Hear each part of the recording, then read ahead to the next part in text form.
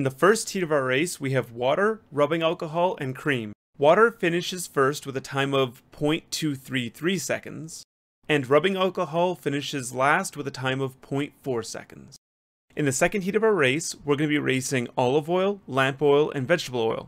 Lamp oil finished first with a time of 0.467, and olive oil finished last with a time of 0.633 seconds.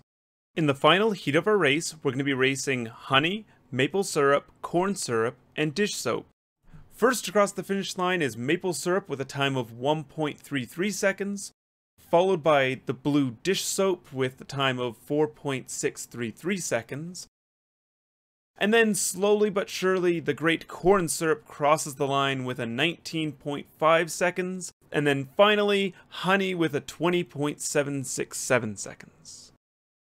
Here are the results of our race. Water crossed the finish line first, meaning that it has the highest flow rate and the lowest viscosity. Honey was last across the finish line, meaning it has the lowest flow rate and highest viscosity. Let's look at this experiment a little closer.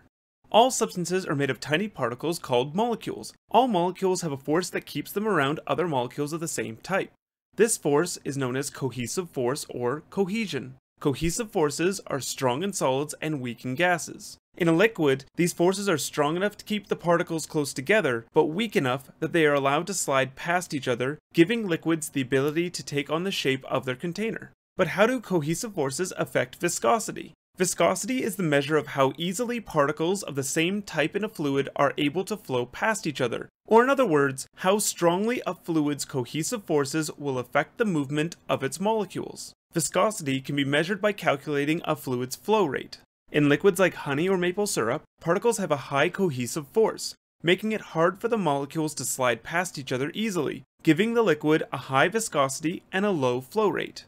When it comes to liquids like water or rubbing alcohol, the cohesive forces are very weak, which allows the particles to slide past each other easily, giving the liquid a low viscosity and a high flow rate.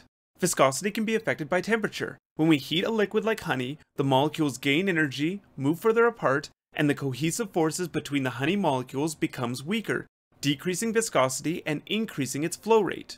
On the other hand, if we cool honey, the particles lose energy to the outside environment, move closer together, and the forces between the honey molecules become stronger, increasing its viscosity and decreasing its flow rate.